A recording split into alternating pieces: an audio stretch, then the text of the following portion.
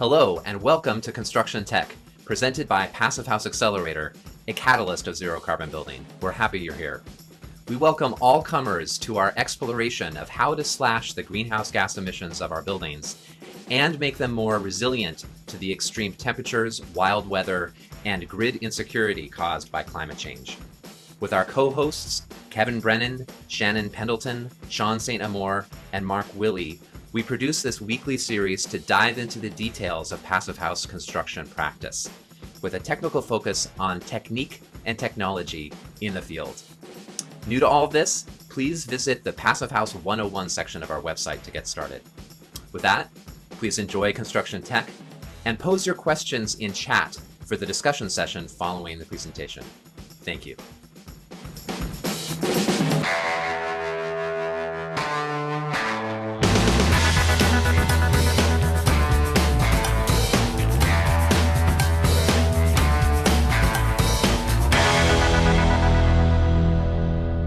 All right, welcome everybody for another edition of Construction Tech. We're very excited to be diving into embodied carbon, Strawbale, and Passive House tonight. So buckle up, it's going to be a great show. And with that, co-host, please take it away. Thanks, Zach. Great to be on another Tech Tuesday, coming here from New York City. I'm Kevin Brennan, and proud to be here talking about another detail-oriented Passive House project. I'm excited to learn about Strawbale Passive House, as I've never had the opportunity to work on one.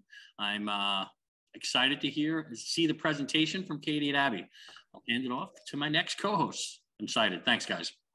Thanks, Kevin. Hey, great to have everybody here. I'm Sean St. Amour from 475 High Performance Building Supply. This is a great night because we're getting to the point where we're including more organic material in our builds, looking at that material carbon emissions. And this is a house where the big bad wolf will not be able to blow down. So looking forward to it. Shannon, over to you, because I don't think Mark's joined us yet. Sounds good, Sean. Thank you. Thank you, Kevin. Thank you, Zach. Thank you to everybody for coming tonight. Happy 2022 to all of you who are here for the first time. And if you're new, welcome. I am Shannon Pendleton, zooming in from New Hope on the East Coast in PA, from Sanderson Sustainable Design. And I have the unique pleasure tonight to introduce some presenters who bring more than 2 decades of experience to us. Abby Meuser-Herr is an architect and Passive House consultant working for Precipitate Architecture and Planning in Minneapolis, Minnesota, where she is the resident BIM expert and building performance optimizer. She works for cost, constructability, and resource consumption. So her specialties also include rainwater harvesting, waste heat recovery, resource efficient urban farming, and zero energy planning and design at both the building and the community scale. And as a special treat, we have here with her presenting tonight, project manager Jeanette Schaap and homeowners Katie Jones and Peter Schmidt, excuse me. So Jeanette is also an AIA associate, and she's passionate about her process with a focus on resource efficiency. Jeanette's designs are smart for resources and carbon, and she uses Passive House standards and thermal bridge modeling as creative design tools. So welcome, Uptown Straw House team. We're glad to have you here tonight, and I'm excited for tonight's presentation. Thanks everyone for joining us and for having us on. Looking forward to talking about the project, our process, sharing our experience, lesson learned, strategies, and looking forward to a good discussion afterwards to answer what I'm sure would be lots of questions. So just to start with, I'll introduce the project team. With Precipitate, we have myself, founder Elizabeth Turner, and Yannicka Schaap, a project manager. And Yannicka is on the call, and she'll be sticking around after to answer questions tonight. We did employ a Strawbale expert, Andrew Morrison. Some of you familiar with Strawbale construction may be familiar with his workshops. He's pretty busy all around the US. We are working with Andrew Nelson of A Squared Design Build out of Minneapolis, and then MBJ for structural, was the structural engineering partner. And of course, Katie and Peter, the homeowners. Katie's kind of co-presenting with me tonight. And, you know, they've been doing a lot of the dirty work firsthand on the job, packing in the straw bales. So they are not only our client, but a core kind of builder and collaborator on the project as well. So this project had a number of goals that the homeowners brought to bear, and I'll hand it over to Katie now to talk about where this came from and kind of the initial process they went through. Yeah, thank you, Abby. And thanks to everyone for being here and for giving us the opportunity to talk about our Uptown Straw House. So my husband and I, Peter, so we both work in sustainability. I work in energy. He works in community solar. And so we always knew that we wanted to, if we were going to build, we wanted to build as sustainably as possible. And so these were all the components that were going into this build. You know, we live in an urban lot just a mile from downtown in Minneapolis. We have a small footprint. We currently live in a triplex and we're building behind it. And so it's going to be an infill cluster development. We don't own a car and we walk, bike, and take transit everywhere. So that's a major component of this, this build. And incorporating that, we wanted to build passive, just knowing that we're energy geeks and try to get to net zero. And then through our process, we stumbled upon, just how much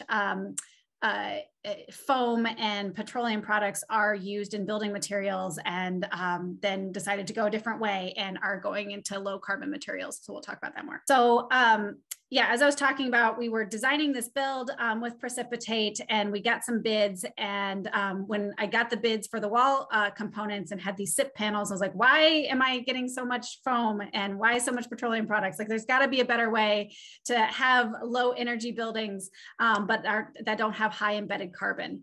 And so I went to the library and did some research and realized that Strawbale is an option, and then did some more research, went to a workshop with Andrew Morrison, actually out in Washington, to see for myself, is this a legitimate building form? And turns out it is. There's an international construction code, there's a chapter, the S chapter on that, and just a little bit about how Strawbale assembly works.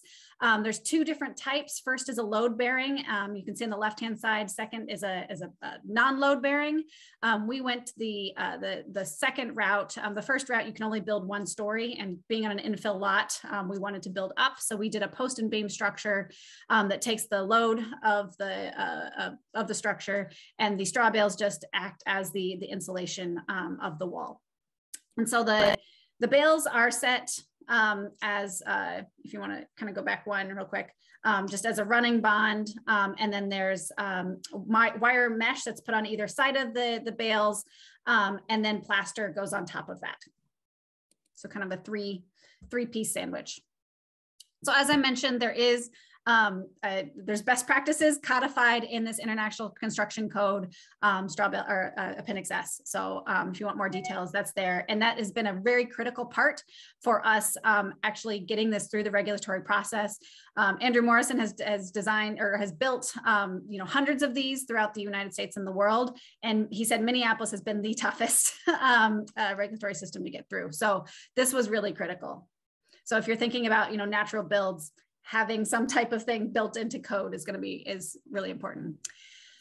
So one of the reasons we decided to go this route, there's 7 reasons I'll go through here. The first is fire resistance. People keep thinking like, oh yeah, it's straw, it's really flammable. And that itself is true, but we're talking about a straw bale assembly. So, with a straw bale sandwiched in between two layers of two sides of plaster. And if you think about it, that is really averse to thermal change. And the plaster itself is sand, lime, and water. And that does not readily catch fire. And so it's got a 2-hour fire rating. And there have been a number of cases in California where the wildfires have come through and homes have actually survived. Strawbale homes have survived those fires. So you can see on the left-hand side, it's that house that you see on the right-hand side, but after a fire. And you can see it's basically unscathed. As I mentioned, it's got a really deep or large thermal mass. The bales themselves are 18 inches deep. So we have really thick walls that typically ends up with an R25 to R30 wall, depending upon how well the baling machine compresses it. It's also got really good sound dampening capabilities. So it's very quiet on the inside, which is nice, especially in an urban area. And then getting to more of the environmental qualities. So it's a waste product. So there's a difference between hay and straw. So straw does not have the seed heads a part of it anymore. It's not, hay is the nutritional product. Straw is the waste product after the grain has been removed. And so it's otherwise waste and we're putting it to use. And it's got low embodied energy. You can see here, just compared to some of the other typical insulation types, it does have the lowest megajoules per kilogram. And it sequesters carbon. It is carbon. And so you can see here the kind of how that breaks down. So our house should have about 9,000 pounds of carbon sequestered, which equals about 10,000 miles driven or 5 acres of forest. Oh, and also mention you can use any type of straw bale to build. You can use rice, oat, wheat, any of those work. And last but not least, so I'm really involved in my community, sort of on the neighborhood board and all sorts of things. And so having this as an opportunity to build with neighbors, family, and friends was really intriguing to me. It's essentially a barn raising. And so we did that so in October, we had at least 50 people at some time come through during the month to help us bale, mesh, sew, and plaster. And so here's kind of an in-between part, while we're building, we have to protect the bales from rain. You can't let the bales get wet. So that's why that's covered with some haphazard plastic. So as was mentioned, the big bad wolf and other potential concerns. So pests are not an issue because if you plaster the wall thoroughly, there's no entry point into the walls. For electrical, we're burying those into the bales themselves where needed. Otherwise, we're putting them into interior walls. And so you can do that direct burial with no problems. You do want to keep plumbing outside of the walls. The real key is to keep bales dry. And so we are putting them into interior walls or into furred out walls outside of the plaster walls. And like I mentioned, moisture is a major component. And so the plaster, it's important to have lime-based plaster and not concrete because they need to be vapor open. In case the bales do get wet, they need to be able to dry. Next.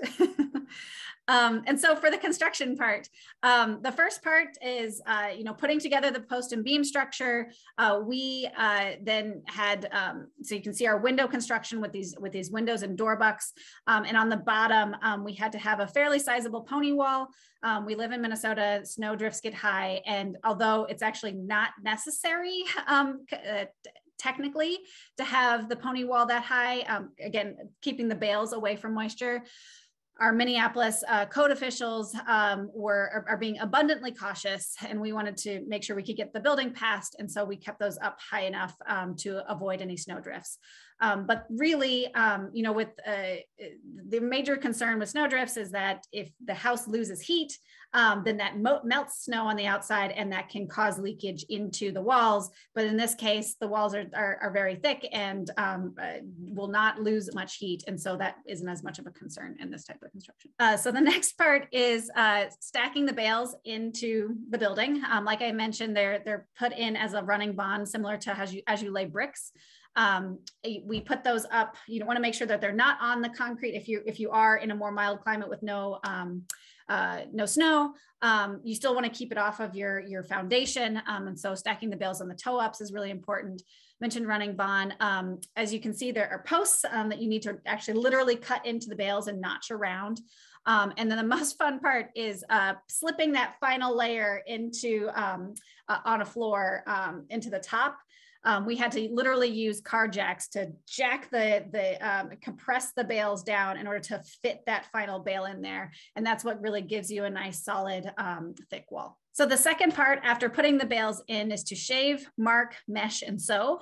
So you want to make the bales all the same and smooth on the outside and inside. And then you want to mark where your electrical is going to go. And then you put on the meshing and you sew. And so to do all of that, you literally take a weed whacker to shave the walls, which is pretty funny. And then you just use spray paint to mark where the electrical is. And then we had 2 by 2 inch mesh that we, stapled at the top, rolled down, and stapled at the bottom. And you use these giant metal forks that we had hand fabricated to pull down and make it nice and taut. And then on either side of the wall, you literally take a giant needle that's about 2 feet long to thread through the wall and back on the other side, and you tie a knot so that, again, the mesh is really holding, on either side is really sticking to the straw bales. And that's what gives you a nice kind of textured wall to be able to plaster well onto. And in load-bearing structures, that 2 by 2 inch mesh is important for shear strength. The last step is plastering. So we used a plaster that is a mix of water, sand, and hydraulic lime. If you talk to Andrew Morrison, there are options to use clay and some other natural materials, but this is what he really recommends. So there are 3 layers of plaster. The first one is a scratch coat. Just very rough coat. Then you wait 10 days, you apply a brown coat, and then you apply a finish coat. So we'll use the same mixture for the first 2 coats, and then what is just called an eco mortar, so without sand, for that final coat to make it nice and smooth. And by the end of it, the plaster itself will be about 1 inch to 1.5 inches thick on either side of the wall. And I think this is when I turn it over to you, Abby. Yep. Thanks, Katie. Just taking a step back now, Katie gave us a kind of a quick dive into Strawbale construction, saw some cool photos and see the process. But I'm going to talk a little bit about from the architect's perspective, coming up with the program and the design on the urban lot and those sorts of things. And then we'll jump back into the construction details.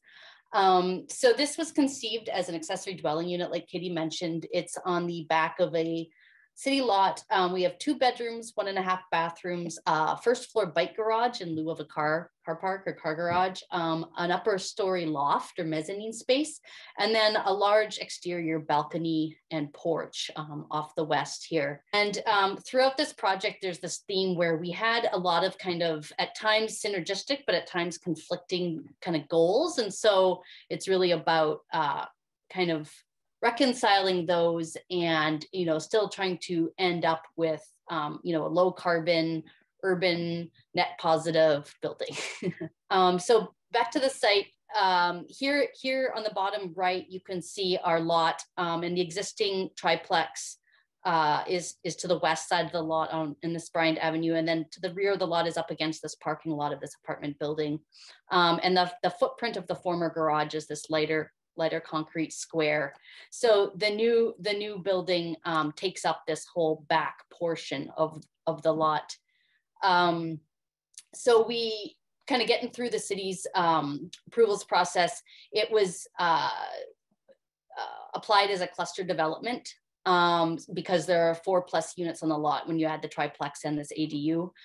So that resulted in some greater setbacks and shared yard requirements. So we were kind of working against a bigger massed wall with bigger setbacks. So trying to find the optimum footprint on the site and maximize the buildable area while still maintaining some yard space. And then, so this carriage house has a 24-foot by 28-foot interior, so it's almost square, and a gross footprint of almost 2,000 square feet, but that interior conditioned floor area of just over 1,500 square feet. So you can really see how those mass walls take up a lot of the floor area. The solar exposure, we oriented the roof kind of the gable east-west so we could get the most solar potential solar area. And then they do actually have this little peekaboo window in the porch roof, so you can see the bifacial solar panels.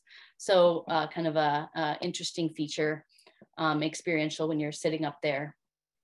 And so then the solar array will be 12,000 kilowatt hour per year array. And then there's an additional, I think, 4,000 kilowatt hours per year on the existing triplex.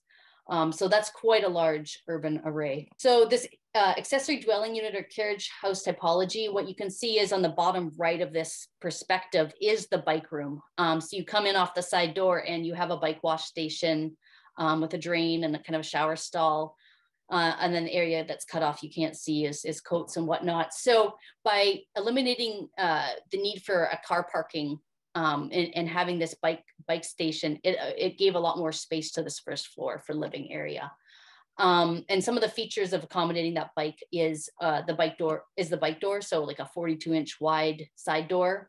The full asphalt drive was removed, but we are leaving kind of some paved, pervious paved tracks to still facilitate, access with a bike and a trailer. But overall will give more permeable surface to the lot. And then we're able to keep the curb cut from the car to use for the bike still and access to that side yard. And then another aspect of this kind of the floor plan and the concept was because they're in this back lot surrounded by fences and kind of built in, moving the living space to the second floor. So you come in that front foyer and up into this open concept living room with a kitchen tucked in under this mezzanine. And then that spills out onto the second floor covered porch. So that really provides more light and air and views than if the living area were on the first floor. And so this kind of eastern back half of the first floor are the bedrooms and a bathroom and laundry, etc. More private space on the first floor. So just a quick look at the floor plans. So passive design, we stuck to the box, the cube, compact form, efficient footprint and floor plan. One feature you'll notice here, this initially, when it was designed, wasn't a straw bale. That was something that we pivoted to after kind of schematic design. So had we designed it as straw bale initially, we probably would have tried to keep all the plumbing off the exterior walls. But in the instance that you do have plumbing on the exterior walls, you can fur out a kind of a service wall off the straw bale. So you can see that in this right-hand wall along the bathroom areas, the wet rooms. And that just ensures that you're not, that you're just that much kind of space and separation from the plaster wall from bulk water and, end up having any pipes running through there either. That's something to avoid. Something that we encountered in the facade design. So it was kind of a little bit of friction between optimizing for passive design, which is, a greater percentage of glazing on your south and minimal glazing on the north. Whereas per zoning, we had certain percent glazing requirements for each elevation. And fortunately, the west had the highest percent, but that was kind of the front of the building as well. And with the deep overhangs and high performance windows, that wasn't too big of a hit in terms of performance. But you can see on the south facade, we have almost 20% glazing, and on the north, just 6%. And so I don't remember if we got a variance for that or if that didn't end up having to apply, but regardless, we still kind of went with what was optimal for the passive strategies.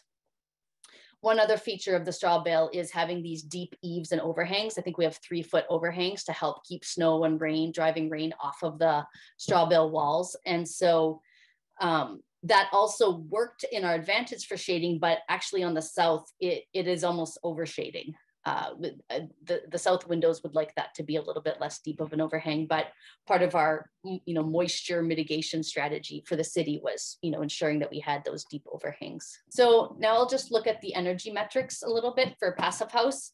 For the straw bales, we use a conservative 1.5 R per inch. And that's what's, I think, provided in Appendix S as a reference. So that kind of felt like the safe R value to use. I know just from other projects, talking to people and reading, some people say that you can get up to 2.2 R per inch, and that depends on various factors such as the density of the bale, the orientation the straws lean in the bale, if the bales are stacked on end or on side, and then the moisture content of the bale. So with like a natural material, it's just not as exact as a manufactured product that you get the specs for. So using the conservative 1.5 R per inch, we actually haven't been able to hit our annual heating demand of 11.9. We're at 20.89 last time we ran the WFI model. Everywhere else we're doing just fine. Let's see, peak heating load is 10 and we had 12. So we're a little bit over on that heating load. So that was a compromise. Going with the straw bale, we still felt like the value of the embedded carbon was much greater than actually hitting the passive, hitting the targets for passive house certification, because it's still a very low load building and they have adequate solar to offset and be net positive. So here's our energy equation. Code baseline building of this design and size would be an EUI of 52. As designed, it's an EUI of 16, and this is gross floor area. And then with the solar array on the roof, it certainly will be net zero and quite likely net positive. And that intent is to offset the energy of the triplex also on the lot for the homeowners. So beyond the energy, we're really at our firm, and it was really catalyzed by working with Katie and Peter, looking at the embodied carbon emissions in the materials that we're specifying. This graphic from Architecture 2030 is looking at the total carbon emissions of global new construction from 2020 to 2050. And so this is the business as usual projection. So as we've all done a great job of reducing the operational energy and associated emissions of our buildings, then the piece of the pie that is the embodied carbon emissions is going to make up half of those building emissions. So it starts to become kind of the next low-hanging fruit. I grabbed this graphic also from Architecture 2030, where it's comparing the carbon impacts of different insulation materials. And so we know the foams are they're so efficient and good at it in a small space, but they have the greatest CO2e equivalent. XPS is the worst, and then some of the spray foams, and then EPS is a better alternative from the foams. But down here at Strawbale, you can see that it not only is low carbon, it actually sequesters carbon. It's a biogenic material because of the carbon in the material itself. And if that's built into a house, it's going to be there for 100 years. So this graph, I think, really exemplifies why Katie and Peter decided to pivot to this straw bale construction and just go for it. Dense packed cellulose, also a great option, but they really wanted to explore how to build with straw bale and make it happen in a city. So where we're at with our own LCA of the straw bale house is we've run it on the exterior walls. That was kind of the biggest hill to climb, because Tally and the software we're using doesn't have straw bale, like very many natural building materials in its database. And so I was able to kind of mine Chris Magwood's, one of his reports, where he kind of depicts how he does the calculation for the biogenic kind of carbon storage capacity or the drawdown capacity, that embodied carbon storage of the material. And so on just the exterior walls, we have the associated, so there's the pony wall, is that lower 30 inches. So it's not just all that straw bale wall with the post and beam construction. We do have some gypboard and kind of more conventional materials, but you can see that the embodied carbon emissions are about 3,500, whereas the embodied carbon storage capacity is about 14,000. So our net is just over 10,000 CO2e equivalent of carbon storage actually in the walls. Now, this doesn't include, you might have noticed in the construction photos, some of that big metal X bracing and strapping for shear. That was kind of an extra cross the T's, dot the I's requirement of structural by the city, even though the straw bales themselves act with the plaster skin act in like a shear capacity.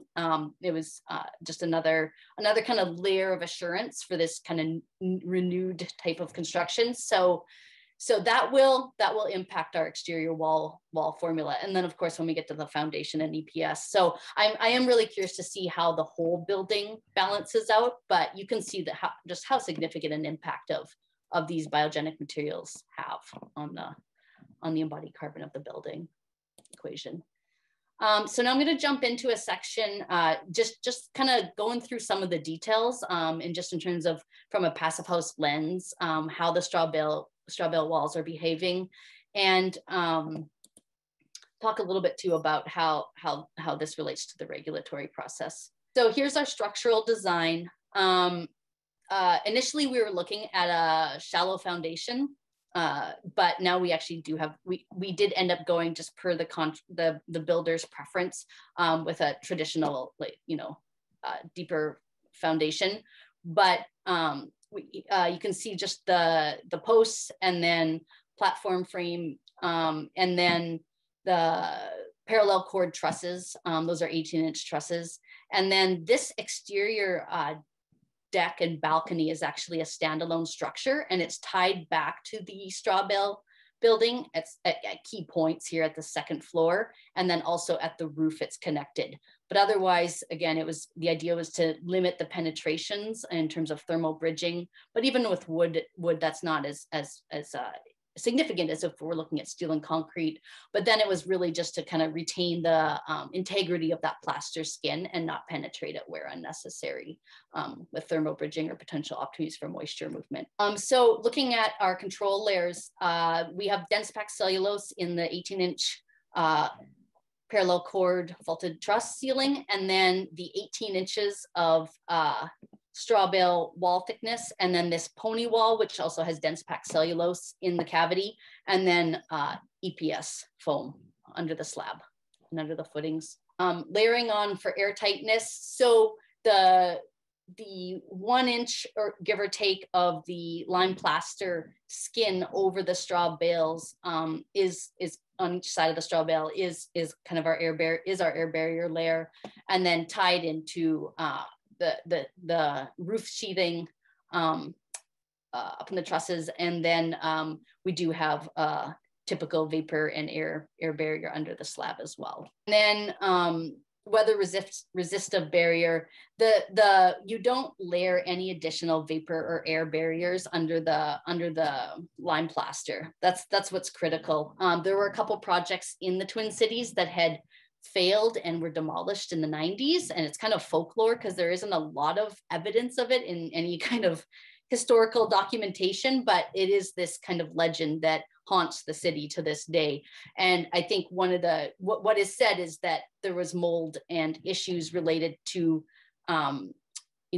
improper detailing, and I think adding additional layers to prevent water from coming into the bales, whereas it actually kept it in, right? The moisture. Well, and they let the bales get rained on.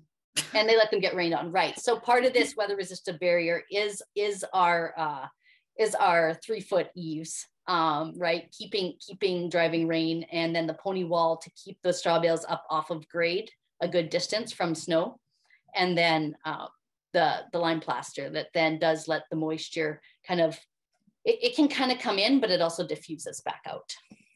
Just again, revisiting, the straw bale really took priority in terms of its detailing and the proper installation and for durability. And so as we were weighing the different project goals throughout this process, that one really came to kind of drive a certain, to a certain extent. So one aspect where we kind of changed a little bit from what would be a more conventional post and beam straw bale infill wall is we inset the posts to the inside of the straw bale. I think maybe in that diagram of this from the Appendix S code that Katie had at the front end, I think you could see the post to the exterior of the straw bale, but we wanted continuous exterior insulation. So we justified the post to the inside of the bale and notched from that angle. But then to compensate for that, you might have noticed in the construction photos, and we'll see some more coming up here, we had to devise a system of plywood bucks that held the door and the windows out from the post to the kind of face of the bales. So we solved one problem, but kind of created another design challenge. But in the end, it seemed like quite an elegant solution, the way we're able to kind of and not uncommon in passive house construction with the thicker cellulose walls either. So just looking at we'll run through some of the key details here. So roof assembly is an R70. We do have a metal roofing, and it's meant to be reflective, as there are the bifacial solar panels on the roof. And so definitely want to maximize the solar energy potential there. And then part of the directive to avoid high embodied carbon emission materials was also to avoid, sheet goods when possible. So we did use plywood for the structural bucks for the doors and windows, but in lieu of other sheet goods, we just used 1-bys for the roof sheathing, kind of a 2x6 vented cavity here, and then our thermal boundary. We have vapor open building paper, 1x10 roof sheathing, and then 18-inch thick truss with dense pack cellulose, and then airtightness layer, vapor open building paper, a 2x4 service cavity, and then drywall, and then tongue and groove wood ceiling. And we would have liked to just have the wood ceiling, but part of the city's requirements and code, we have that drywall layer there as well. So in some instances, it feels like there may be some duplicative materials, but again, balancing kind of all of the competing demands. Let's see here, I'll jump to the next detail. So Strawbale wall assembly. So the overall wall assembly we estimate to be around R24. So we have a lime stabilized plaster on the exterior that's applied in the 3 coats, a galvanized wire mesh, and then the 18-inch straw bales. They're stacked to compress a minimum of 2 inches. So we set our kind of increments of kind of building blocks per the height of the bales compressed. So our depth between the height between the pony wall and the kind of top beam is the height of the bales less enough to equal the compression, to get them all sandwiched in there. And then another interior coats of the lime stabilized plaster. And tried to drag some construction photos over here to show. So this is the view from the inside at this second floor. You can see it because this is open for the stairwell there. But this is that separation between the first and second floor right here. And then the pony wall assembly. So it isn't, we estimate it to be about an R80. Honestly, it was just filling the void space. The reason it's so deep is because it is a kind of a structural cantilever support base to hold the bales off the ground, but also hold them out and can create a line of continuous insulation that wraps the foundation and then up and kind of connects with the straw bale. So I'm not sure what the final material at this point. We were looking at a masonry thin veneer system, and depending on what the material is, may or may not have this extra insulation here. But then wood fiberboard, and then vapor open building paper, the wire mesh, kind of connecting that straw bale plaster layer kind of to the pony wall, and then another layer of insulated sheathing. We have our 18-inch pony wall framing with dense packed cellulose, another layer of insulated sheathing, and then building paper, and then the plaster and metal mesh coming down to continue the same interior finish material from the straw bale down the pony wall. And then we have 8 inches of rigid EPS wrapped around the foundation. So this, just to kind of add some clarity, this kind of shaded triangular shape in this pony wall is again kind of like similar to the kind of canted sheeting that we used for the structural bucks for the windows. It's also kind of carrying the load back and down for the straw bale.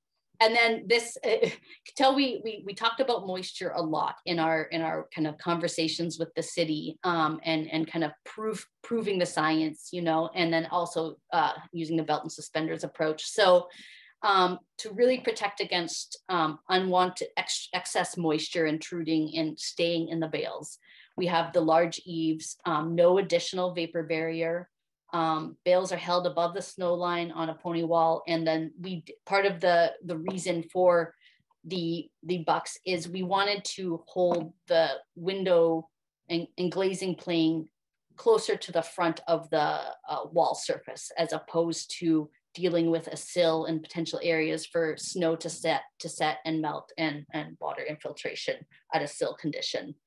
And then during construction, you moisture meter every bale and test for less than 20% moisture content.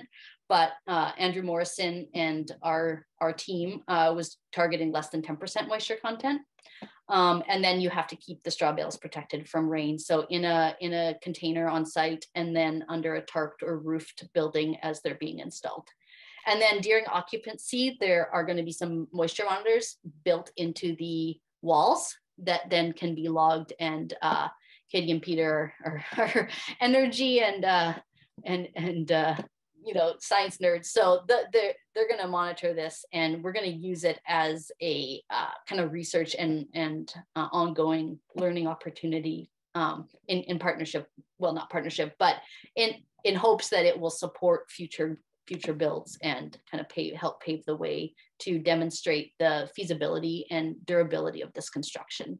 So just a quick overview of the mechanicals. So air source heat pump, ducted air handler, looking at Mitsubishi units, and then a Zender ventilation unit with energy recovery, of course, and then 2 hot water tanks.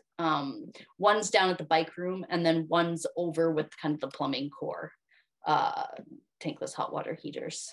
So general, just reaching the end here, just in summary, so this project really was about addressing climate change, right? It's low carbon architecture. So we're going for the passive house and the passive strategies to really lower our energy load, trying to consider the embodied carbon, and really trying to resurrect the vernacular construction technology into kind of contemporary practice. And then also facilitate and support kind of a more urban lifestyle that doesn't necessitate long car rides, et cetera. And so to achieve this, it was really critical to work as integratively as possible, and kind of bring in the experts and consultants when needed. Hence Andrew Morrison, hence structural engineering team, in this context that was required. So we considered the embodied and operational carbon. I think Yannicka on the call here after can speak more to kind of her observations and ideas about how to advocate for regenerative building policy.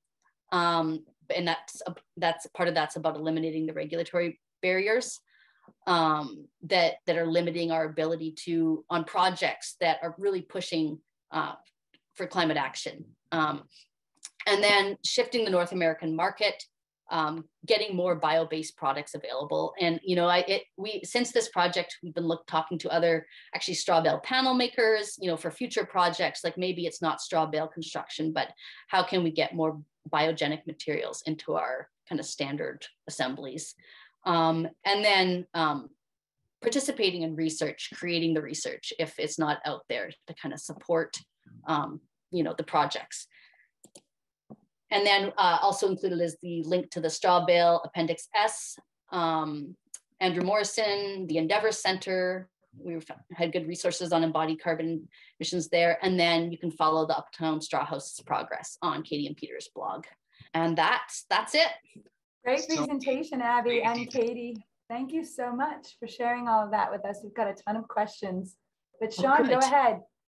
Just saying so many great details. I think Mark's with us. Mark, any insights? I would say I'm speechless with the overall beauty of the project, right? And by beauty, truly is the aesthetic, how it fits into the neighborhood, how you approached it, how you executed it, and then the materials, unbelievably, just beautiful. Sorry to take a pause there. I was just getting the first names for the folks who have questions into the chat. But I think, Abby, you made it off easy. You just had a kitten in your lap. throughout the Ridiculous, presentation. isn't it? Just absolutely ridiculous working from home. I'm with you. I'm with you. But you all did a great job. I have a quick question for you to kick things off. When you were looking at the R value calculation for the straw bales, I know you mentioned in the dry run that there's a lot of different ways to calculate it based on the type of straw, the orientation of the straw, the density of the straw. How did you guys go about for this project determining what your R value would be for those bales? And then how conservative were you with that? And do you think it had a big impact on heat demand in the energy model? Yeah, well, so we did just use the value that is cited in the Appendix S. So yeah, it's not R bale specific.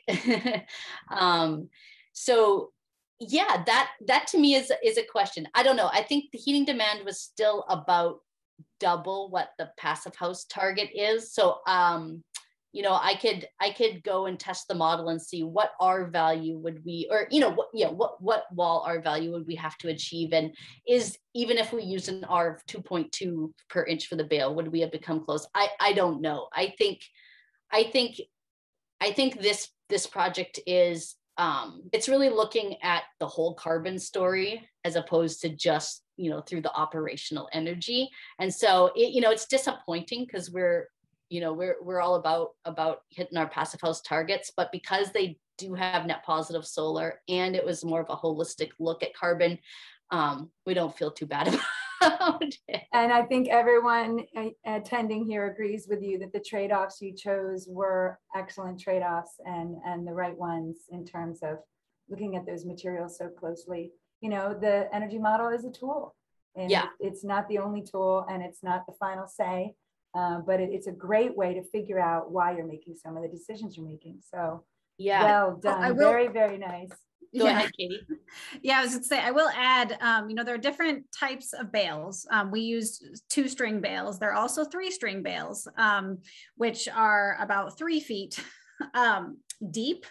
And I believe, what is it, like 8 feet long? And anyway, they're much bigger, but if you're not on an urban lot, it is another option. I actually saw when I was doing research, they were using the bigger bales for a 4-story straw bale build in Germany. And so you can use bigger bales and, attack or get some of these, attack some of these values that you're trying to get to. If I could jump in and just say, it would be great in future presentations to see what if you guys measured the R value. I know there's a way to take a heat flux sensor, and the Green Teg, I think, makes one that I've been trying to get my hands on, but it would be amazing to see what the actual installed R value of these panels are. So then we can take real world data like a blow a door test and say, this is the R value of our wall based on this design criteria. It would be pretty cool to see.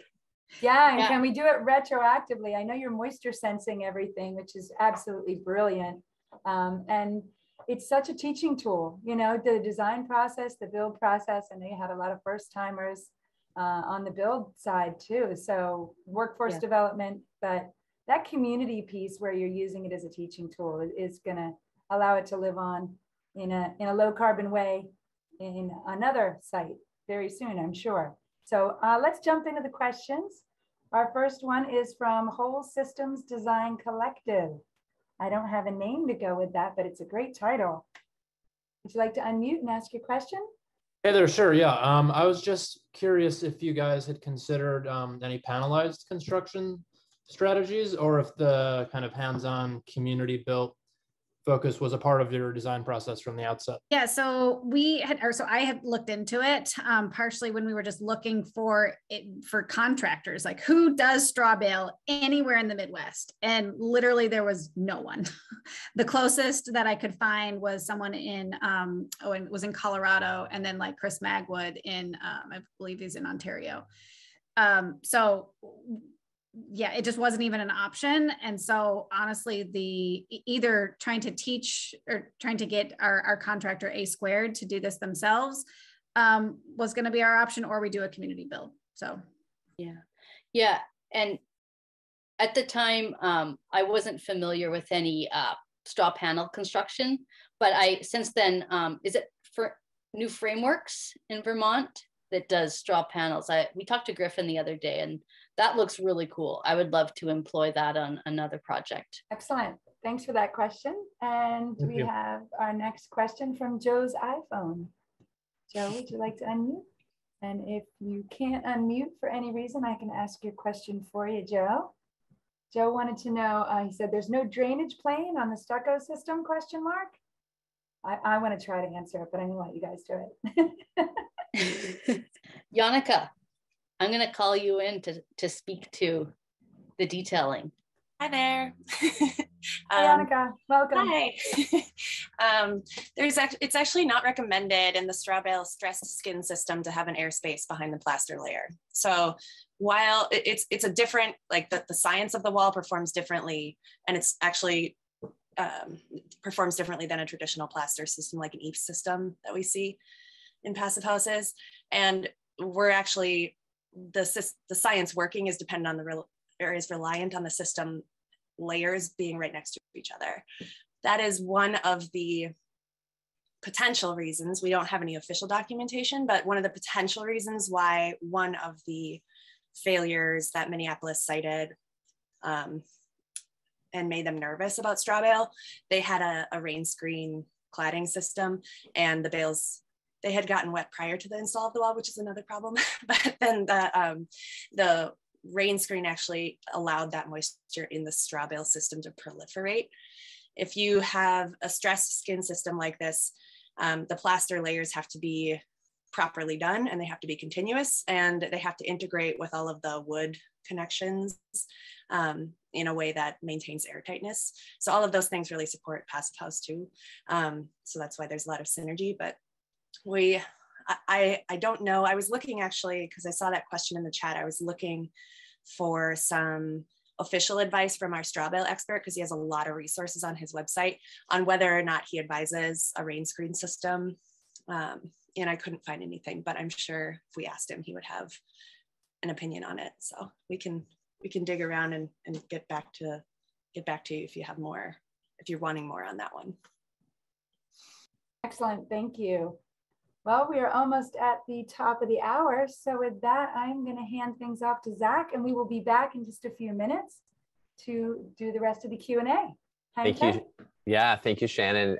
Thank you, Katie, for your leadership on making this house happen. And to Abby and your team, I'm just a even bigger fan of Precipitate and its work. It's just, this has really been a fantastic evening and super inspiring to see this project. So thank you. I've got actually an important announcement to make, and I'm going to get to that soon. Before I do that, I also have some important thank yous to make. So I'm going to share my screen here and thank the organizations who make the Passive House Accelerator possible. So a big thank you to founding sponsors 475 High Performance Building Supply, Baxt Ingwe Architects, Glavel Foam Glass Gravel, Minutair All-in-One HVAC and Dehumidification Units, Mitsubishi Electric Train HVAC US, Partel, Rockwell North America, Stillcorp, and Zola Windows. Thank you also to our champion sponsors, Icon Windows and Doors, Proseco, and SIGA. And thank you to our stakeholder partner, NYSERDA, the New York State Energy Research and Development Authority. Thanks too to our patron sponsors, Aero Aggregates, Aero Barrier, Brennan Insulation and Airtightness, Brooklyn Solar Works, Euroline Windows, Inotech Windows and Doors, Lamelux, Owens Corning, RDH Building Science, Sanderson Sustainable Design, and US Engineered Wood T-Stud. So thank you, sponsors.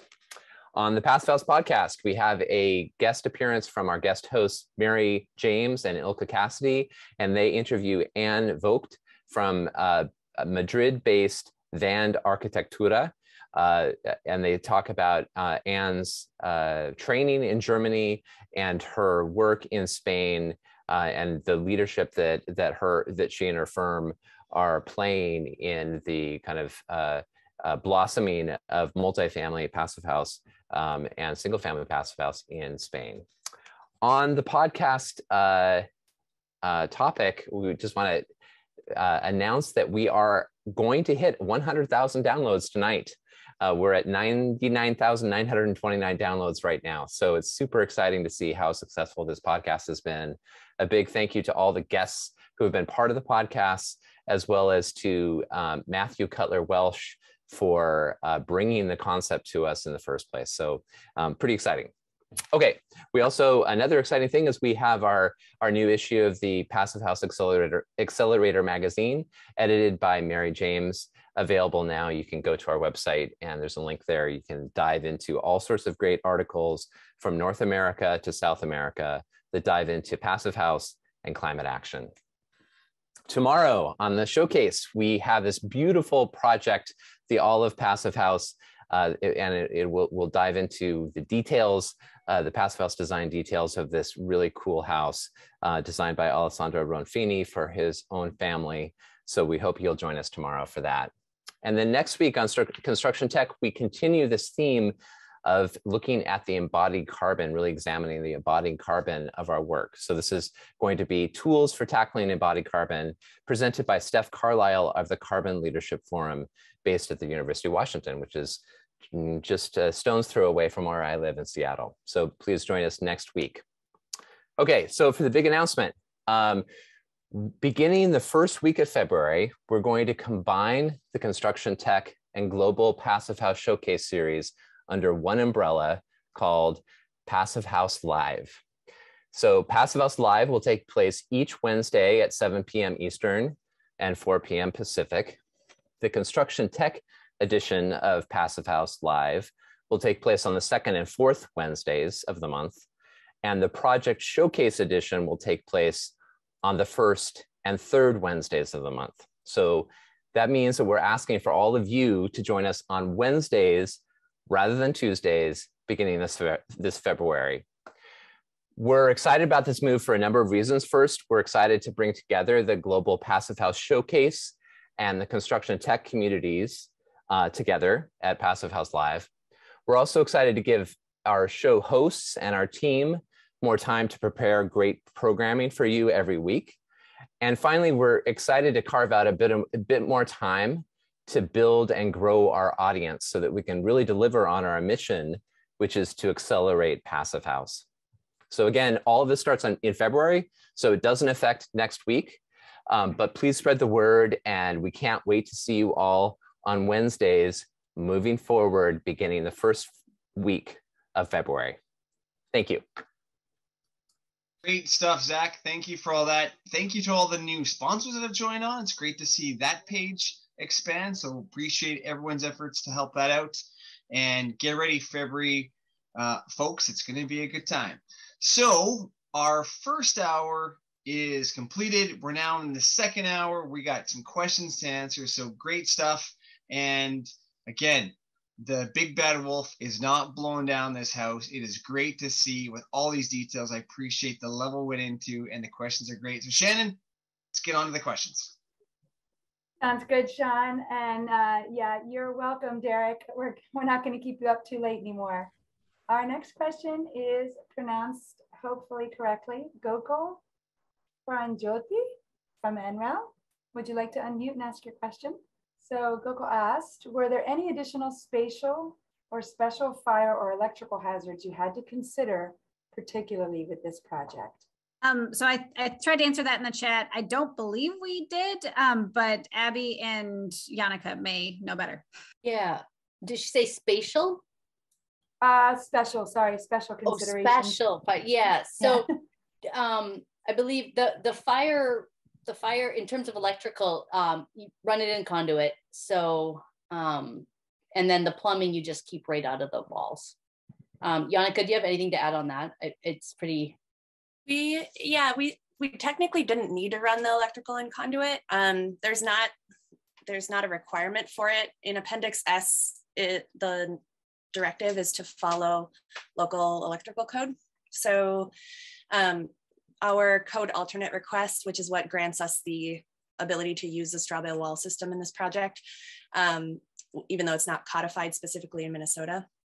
The conditional approval we got to use Strawbale through the CAR lists a specific line item that says building shall follow Minnesota electrical code, which our builder wasn't gonna not do that. So it's just the building official being really making it known that they're concerned about it, but there's nothing in Appendix S that specifically says you need to be concerned about it and this is how you have to deal with that. So they are, like, technically we have a line item in our CIR that says we have to do something special for electrical, but what we have to do is just do what we would normally do. So in this project, and Katie, you'll have to remind me because it's been a bit since I thought about this. Are we doing conduit or are we doing Romex? I believe we were doing conduit, yeah. Just to make it so that the inspectors have nothing to throw at us and say that we need to change something. But the workshop that you did, you just put Romex. We just directly buried it. Mm-hmm. I'm going to say good move on that one, because in my old basement, I've got some lime plaster and I've had some interactions with some Romex. So I don't know if it was the lime or not, but good job going with conduit, maybe just nice. The other nice thing about the conduit is that helped us land there is that we were, it allows you to run future wire if you need to. And so it's hard to do that when you have exactly. It's fishable. Yeah. And right. You guys had this beautiful kind of theme in this project where you have redundancy without a lot of added or unique features. And so you mentioned belt and suspenders before, but it's like the belt has a hidden pocket, right? Where you can hide your money. And it's also got platform shoes on, you've got a lot of really great redundancy that doesn't seem to add cost or add complication, but instead adds safety and simplicity. So well done. Our next question up is from Ian in Vancouver. Ian, would you like to unmute? I think it was nicely answered in chat, but it was just about when you were going through the structural, I hadn't noticed any kind of cross bracing or anything. So I was wondering how you went about it, but it seems basically it's a pole barn in terms of its structure, right? It is, and it's also hurricane strapped. So if you saw the construction photos, you can see the metal strapping. It's X braces of a certain particular thickness that our engineer specified. I'm smiling because of all of the hurricanes that we get in Minnesota, which is not very many. So it's a very sturdy. You got some tornadoes though. Yeah, we do. Yes, they could be useful a very for that. sturdy building. Part of the belt and suspenders approach with regard to structure and why it is strapped the way that it is because, we were essentially taking all of the load off of the bales, even though they are capable of handling shear within themselves, especially when you do a platform system like this. We were trying to assuage the concerns of this building, falling over or rotting or doing, what any number of horrible things that they thought was going to happen to it. So it's a very sturdy structure, as it were. You might have calculated, which I've meant to, what the reduction in timber was in doing the pole barn type structure versus a more normal wall. Did you actually figure out what that would be? I mean, especially when timber was so expensive recently, this made more of a difference than maybe it will in the future. But as a thought experiment, it was interesting. I was wondering what it would reduce it to. That's an interesting question. I think in concept, a post and beam structure uses a lot less lumber than a 2x4 stick built or a 2x6 stick built. When you build post and beam at this scale with as many windows as this building has, and with how the windows are, specifically how the bucks are supported in the exterior wall, they're double 4x4 on either side of every opening. And so in concept, it uses less lumber. In this building, I don't know that it did. That's the short answer, I guess. And that's the distinction that I was sort of wondering that I hadn't gone down the thought process for. So that's good to know. Good. And I've got some pictures of the X bracing that I could show right now, just to, I don't know. Yeah, go for it. Make it interesting. So like here you can see, and I mean, they're pretty, it's pretty substantial. It's pretty overkill. This building's going nowhere. Is this Simpson stuff or is this just from somewhere else? This is actually, it was spec'd as a Simpson brace, but it is just coil of a certain gauge. That's what they ended up backing off to try to save a little bit of cost. And is that the needle? Yes. And what, I have to know, what kind of thread are you using to sew the bales together as a sewer?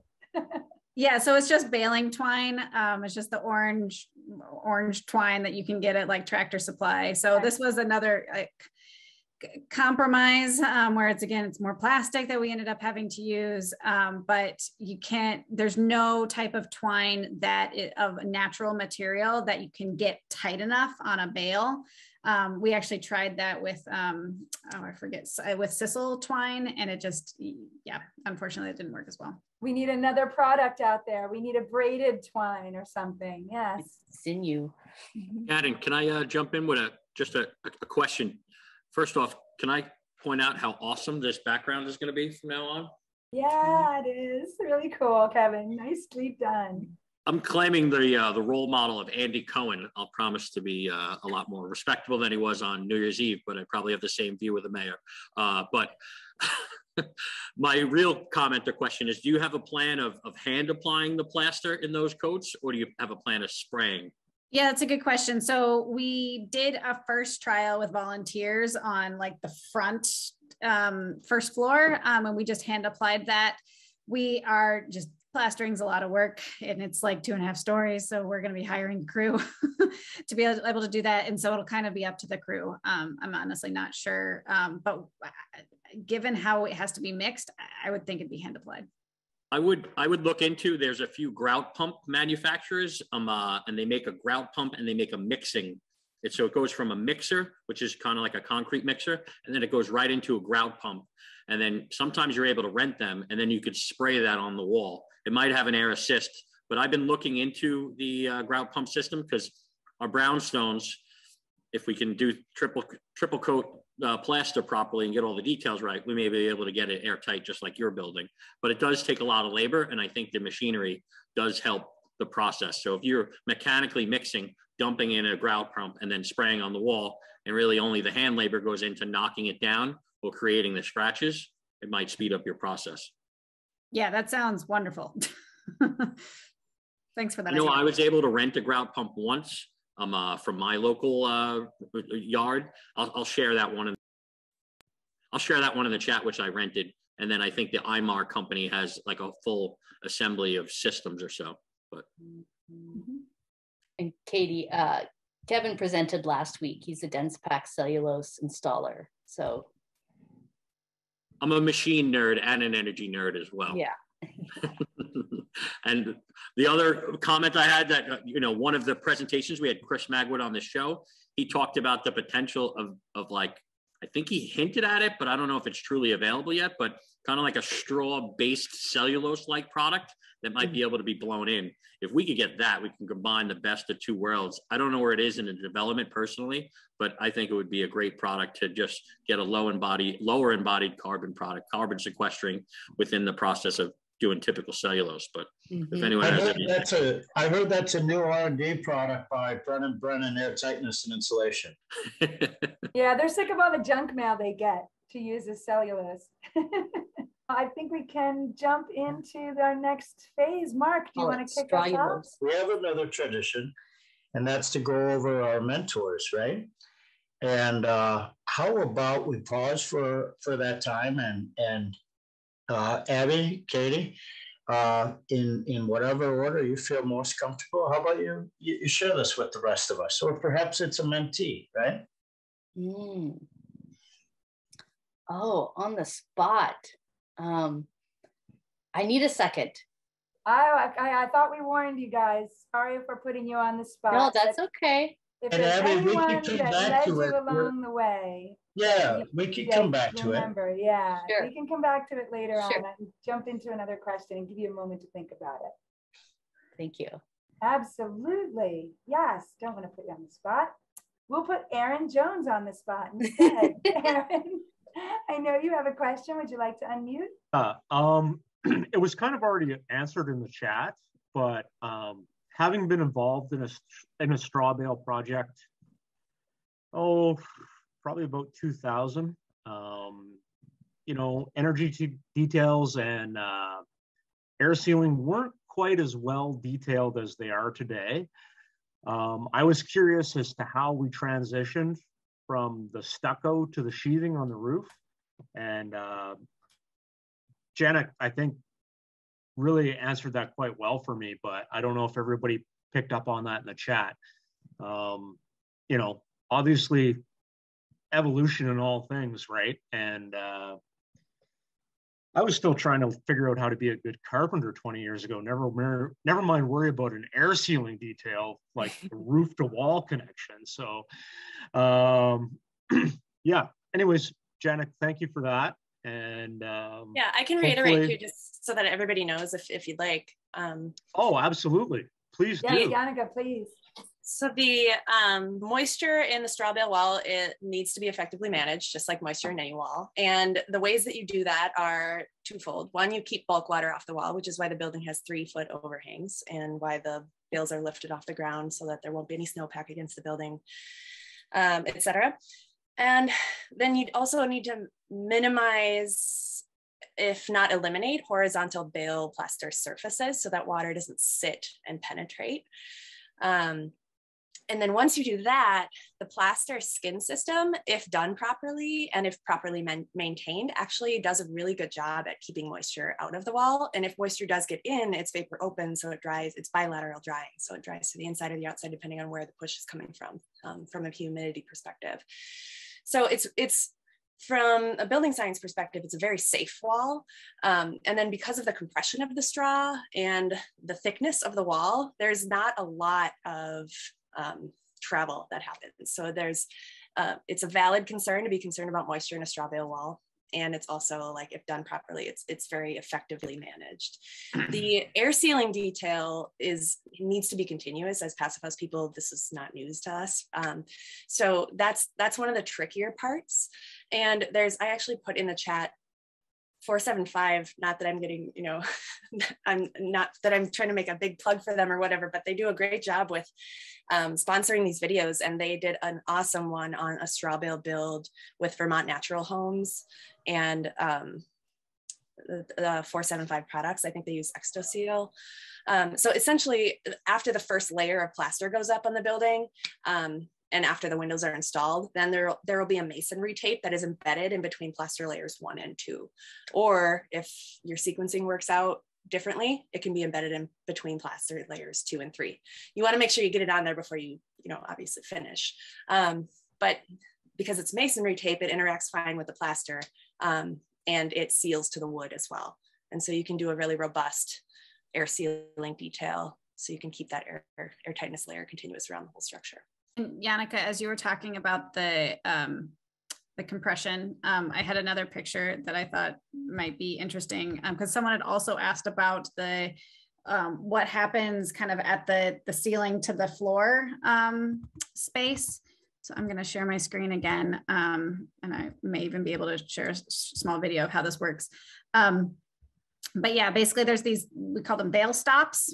It's just a piece of plywood and made into a box that is at the top of a wall. And you need to have those at the top of every floor, because you can't have too many rows of straw bales up, like as you're building it, because they will tip out of the building as you're building them. And so anyway, you put these bale stops in, and the bales, the 6 layers of bales will actually compress down about 4 inches. And so you're trying to stuff this 14-inch bale in there. And so we have this masonite board that makes it a little bit smoother of a ramp. And then we're literally using a tamper to like whack it in there. And it's a lot, it's compressing the bales and a lot of pressure coming down there. Nice. Thanks for sharing that video. Excellent on the fly. And our next question, who do we have next, is from Ben Larson. Ben, would you like to unmute? I know Ben's still around. Yeah, I'm here. Hey, I think she just answered it, actually. That was my question. So great job catching it. I really appreciate hearing that. These construction photos are really invaluable. I mean, it really shows us the process of how it's done. I mean, a lot of us have heard about straw bale before, but we've never actually seen it in practice, other than what they used to do in the 70s and 80s, which was not quite what we do now. I'm sure it's a lot better and more improved. So kudos and good job. Thanks. Yeah, thanks. And so we do have a blog on our website, and I think I linked to the Strawbale or Uptown Straw House at Weebly.com. And so we have a blog that's kind of incorporating these construction photos, and we'll continue to add to them. We are missing Dan and Jean, but they did ask questions that I thought were interesting, and I'm not sure if they got answered. The first was, is the project all electric? Is there no gas on the project? So the Instant Hot is an electric Instant Hot. And following on that, for the other appliances, are you doing like heat pump dryer or induction cooktop? What are the other appliances looking like? So induction cooktop, we're not doing a dryer. We already hang dry. If we really need to use a dryer, the triplex is 20 feet away and there's a dryer in there. Excellent. You can take your bike. Yeah. And then Jean's question after that was, were the first floor electrical horizontal runs put in the pony wall? Yes. All right. Simple answer, simple question. Great. And our next question is from Eddie. Eddie, Eddie asked, and I think Yannicka answered. He asked if you could share your drawings and details with everybody and make them open source. And Yannicka, I'll let you answer that. It's definitely the goal. We've been talking about, there's a couple of hurdles that we have to cross internally before we do, but that's the plan. One of the reasons we were so excited to push this through eventually after a long time of back and forth with the city is because, and one of the reasons why we were so, I guess, for lack of a better term, militant about that is because we wanted it to be possible to do more of these for everyone. And so following on that thread, sharing our details is like absolutely part of that story. We just have to do a little bit more discussion internally on if there's liability stuff we need to work around. And I know that other firms have solved that. So it's going to happen. It's just we need to talk about it a little bit more first. Of course. Yeah. You don't want to have any fine wines before their time. Does anyone else remember that? And I know Bob Kelly is out there chatting away, but I think I might have his attention. Bob, I have to apologize. I skipped over your question by mistake. Do you still have one? Yes, I do. Yeah, Excellent. Thanks a lot. Yes. So I was wondering about, vapor diffusion inside Strawbale with, a pure lime rendering. I mean, it's an awesome combination, but, throughout history, it's always worked, but I've never understood why and what the moisture levels are that makes it work. And I was wondering, did you ever dive into that? The bales will take on moisture throughout the year, and it is important, and you can't allow that to get over 20%. And so, Andrew Morrison, he will not build in like the Southeast United States because it just gets too moist for too long. In Minnesota, it does get hot and humid, but then we'd also get really cold and dry. And so it's able to then dry out in the opposite season. So that's what's really key about that. Just knowing like the water will diffuse in, and you need to be able to have enough time to let it diffuse out. So the materials, the straw is durable enough to go through that change of seasons over, however many decades, centuries. Yes. Yeah. So the straw bale construction was really started on the plains when the baling machines first came about, and in the plains there aren't a lot of trees, and so they literally just stacked bales on top of one another. And so the oldest baled building that I've been able to find is I think from around 1920, and it's still standing. That's pretty cool. Good job. Mm-hmm. The rendering part's really interesting stuff, but that's a whole nother conversation and time frame. Good job tonight.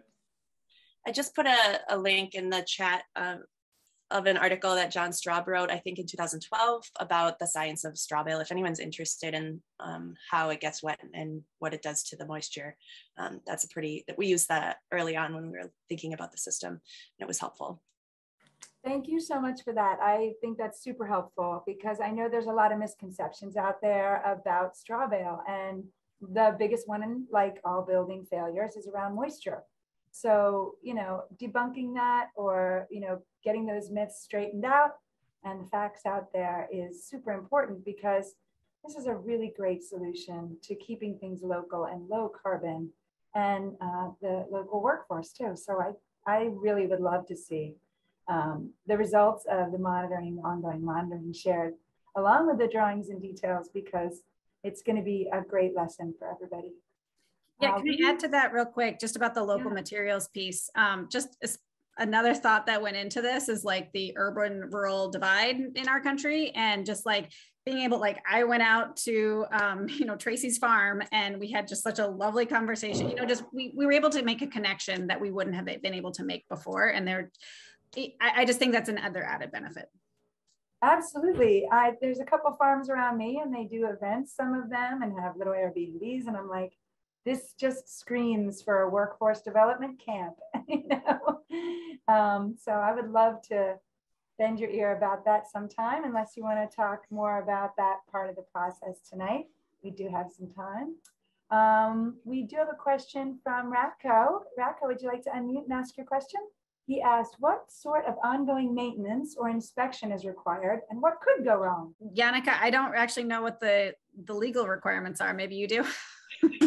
I'm laughing again because the regulatory journey was so extensive, and and it didn't, in some cases where you would think would have left us with clearer answers, it kind of didn't.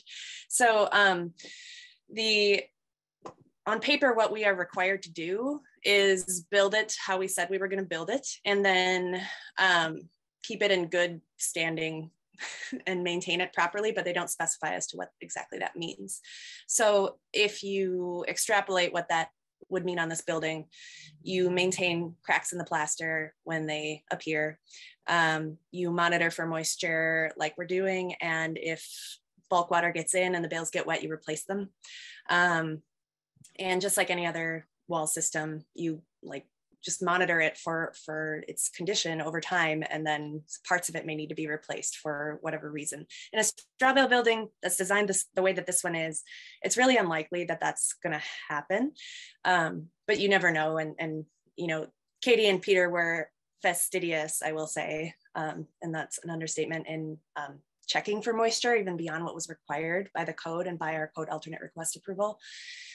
Because they have a vested interest in the building, you know, not being wet. And that is the one way that these buildings will fail. So I don't think that there's any point with the structure as it stands right now. We're pretty sure that there's no wet part of the wall. And we're pretty sure it's going to stay that way, but it's just a matter of continuing to check it over time with the systems that we have in place to do so. Yeah, I will say our bales did get wet in one corner at one point because the roof was not fully ready when we were doing the workshop. And so we had to take out the bales on the second floor, you know, northeast corner, and that sucked. But that's why we were testing throughout the build, because we'd rather take them out now than have a plastered wall and have it rot. Excellent. Bravo, bravo. That's using your tools while you're building, let alone for monitoring later.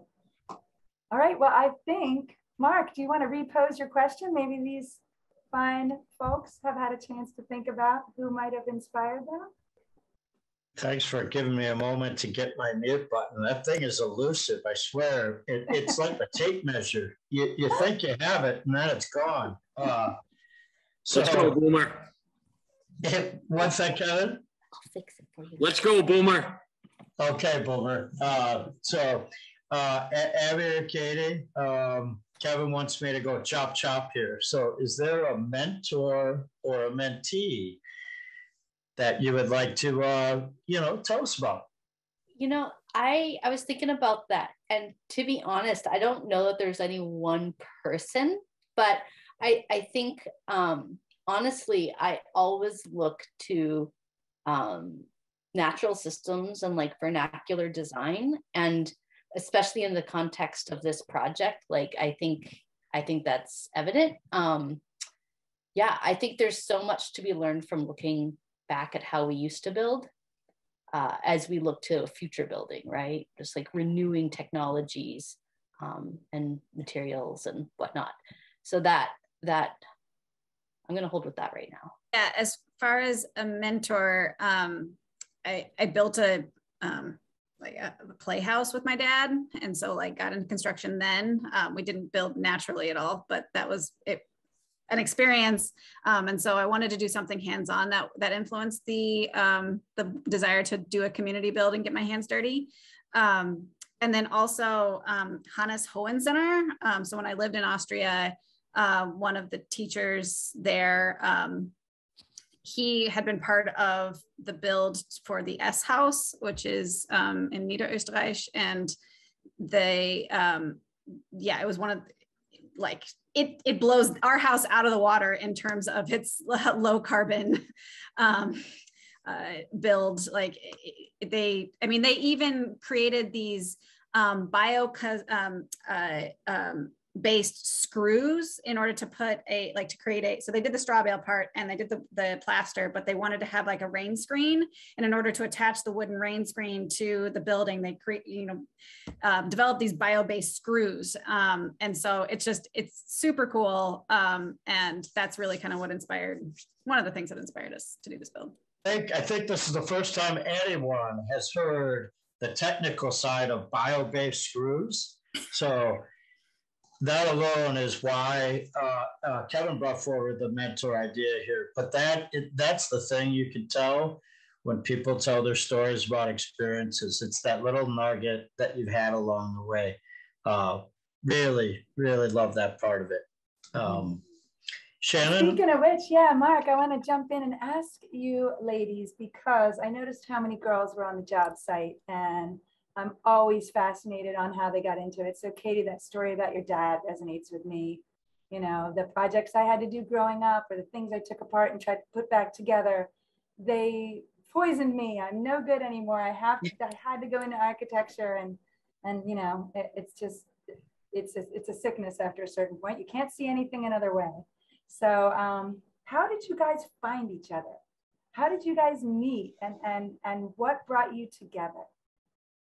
Yeah, so I worked with Elizabeth Turner, who's the founder of Precipitate, 10 years ago, when I was at an energy modeling group and she was at an architecture group, and we had a project that overlapped in energy benchmarking, and we stayed in touch. And when she founded her own firm and I wanted to build something, I was like, well, duh, I'm going to work with Elizabeth. And then, Abby, I had also worked at that same architecture firm and got to know her there. And then Yannicka joined Precipitate. So it's been great ever since. Yeah. I have a feeling you're going to draw a lot more great people to you. And you've already done it tonight here with over 100 folks who have been singing your praises since you started. So I think we're all out of questions for tonight. Yeah. So I think that might be it for us. And I want to remind everybody to save the chat by grabbing those 3 little dots at the bottom right of the chat and clicking on Can I just add chat. one thing, Shannon? Oh yeah, we're not in any hurry. But after you save the chat, say show in folder, and you'll get a text file with all those great links that were shared tonight. And then in 1 week, this will be up live online on the Accelerator website, and you can watch it again. Go ahead, Yannicka. We do a lot of advocacy at Precipitate, and so it's one of the reasons why we're excited about this particular project, and in addition to the myriad of other reasons why you could be excited about this project. And as mentioned a couple of times, our regulatory journey was extensive and difficult, and it almost didn't happen. And so I wanted to just put some stuff in people's brains, some ideas in people's brains, if you're thinking about how to do this where you are. The first is that I will say, I don't know if any folks on the call have pull with local building code where you are, but if Appendix S, the Strawbale building code, had been adopted in the state of Minnesota, when they adopted the IRC, we wouldn't have had any of the problems that we had on the regulatory side. They would not have been able to put us through the ringer like they did. They wouldn't have been able to say no to the wall system after initially saying yes. It would have been a totally different journey. So that's kind of the like beacon. Since there is a Strawbale code, if you can get your state to adopt it, that's like the best. And then if that's not achievable within the time frame that you want to start doing these projects, we can still kind of lead to that. But additionally, working with the city bringing them in early and trying to get everybody at the table as early as you can. Integrative process style is definitely, you know, obviously very important for any project, but for the projects like this in particular, hugely, hugely important. And that's actually, we had been kind of requesting that, and that isn't really how the local building code officials review process is structured. So it was not received well until we actually asked for it after they said no officially. And so it was kind of a backwards process. But if you can have that like meeting where everybody's at the table earlier so that you can assuage all the concerns around moisture, that is, that would have saved us a lot of time as well. And we tried to do that, but we're not able to in this particular case. But hopefully on the next ones, we will be able to. And then the more people that ask for something, when you're not a one-off, it's that much easier for them to sort of understand that this is something they need to at least figure out how to implement and develop a process around. And so we were, you know, one of 3 Strawbale buildings going for permit in the last 20 years in Minneapolis. And that's one of the reasons why our process was so difficult, because not only that's a huge span of time for such a small sample size, but then also the other 2 happen to be very, very bad. So more people asking, like inquiring with the city and like asking for natural based building, biogenic materials, and anything that we can advocate for on that front. Like as a profession, that's like really what we need to be doing, because the more they hear about it, it's less of a unicorn, and then they will not be able to make you feel crazy for asking for a pretty normal thing. So. We know that story. We remember that. You know, we're only 10 years old over here with Passive House, and there was a lot of crazy calling for a while, or, you know, without the physics behind us, it was, you're just hugging a tree. It's always going to cost more. And now we've tunneled through the cost barrier and we've got the metrics, and straw bales came a long time before. So I think we can get right back to the basics on that one. Albite, what's the women's wall? Oh yeah, it was literally just a wall that only women built. Oh, okay. Yeah, we so as part of our like recruitment for our community build, you know, we put out calls to everyone in our community, and we also to like architecture students. Like we had professors who then like emailed all their architecture students, and it happened to be that like mostly women came to the build, which was awesome. And so yeah, that was our kind of our, one of the days that we kind of were like triumphantly, let's get a cool picture. I'd like to know what sensors are in that wall, because the performance goals are going to be hit there really well. Yeah, I like the competition piece for sure. Girls against boys. Let's go. Yeah. Well, thank you for coming, Yannicka and Abby and Katie, and anybody else who's friends with them or on the team or has supported this project. We're thrilled to have it as part of our programming and to have it in perpetuity on the website starting next week. So please come back and see us as you gather more information, as you move more legislation, and as you influence more folks. Mark Willie is going to tell you about the last tradition of the night, which is kind of a popcorn game. Mark, I'm going to switch my background, or Sean, you guys take it away. Yeah, well, Shannon switches her background. It's officially the 4th T is tradition, and I'm going to pass it to Sean to kick it off tonight.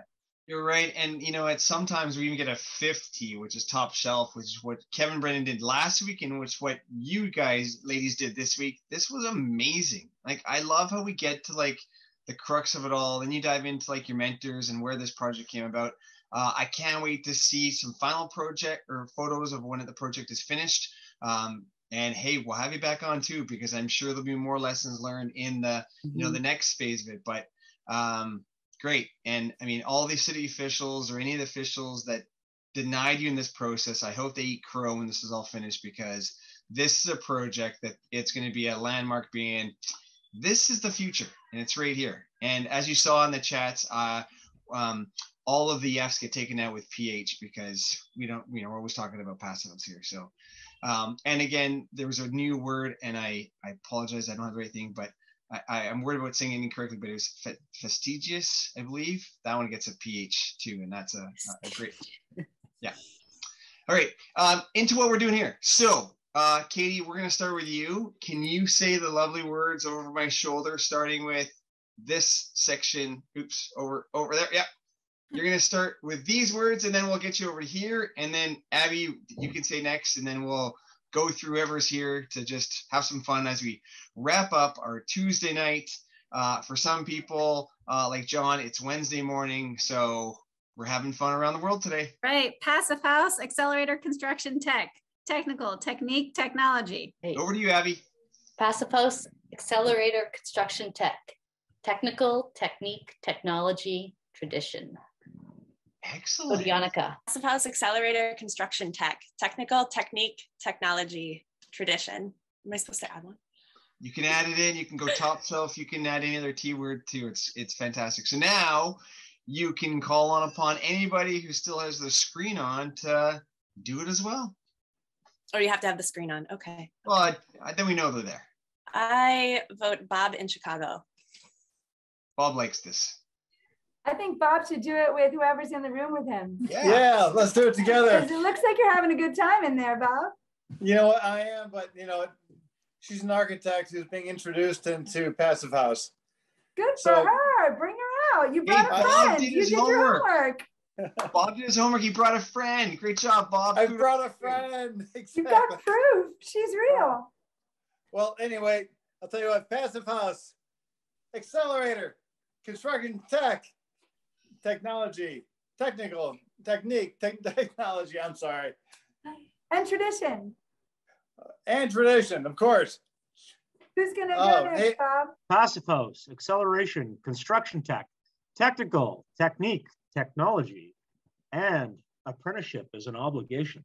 Who's next, Aaron? Pick somebody to wrap it up. The mute button too fast. Well, I think we've got to put it, we have to put it back on Mark. I think we have to put it back on Mark, don't we? I think we do. Yeah, Mark. You're getting a thumbs All up right, from thanks, Bob. big dog. Yeah, apprenticeship is an obligation, and I love saying this. I love the beautiful inspiration of tonight and the technical technique and technology from Passive House Accelerator, Construction Tech, Technical Technique, Technology. Bless your hearts. And next time, Raka, I'm going to ask you to come on and sing it because I can see all your guitars in there and they are looking pretty sweet. Thanks for joining us tonight, everybody. Really great to have everyone here. Come and see us during January on our regular times on Tuesdays. And then starting in February, Passive House Live, coming on Wednesdays. Cannot wait. We're going to be more in the field. We're going to have a lot of instructional stuff. And we're going to have the same old folks doing some great presentations. So come see us. We'll look forward to having you. Good night, everybody. Thank you. Bye. Thanks all. Good night. Thank you. It's amazing, Abby and Katie. Amazing. Yeah. Really great. I'm going to stop the recording as everybody. Thanks, everybody. Thanks, Catherine. Thanks for coming. Thank you for coming, Kath.